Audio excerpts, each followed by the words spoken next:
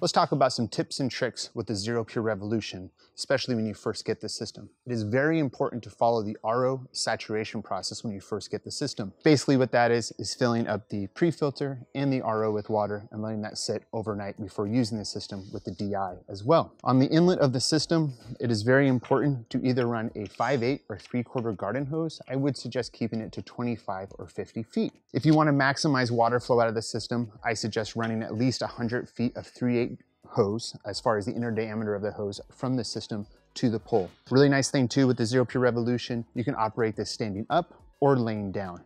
Same with transporting it as well. And you also do not need to flush the system before or after using it.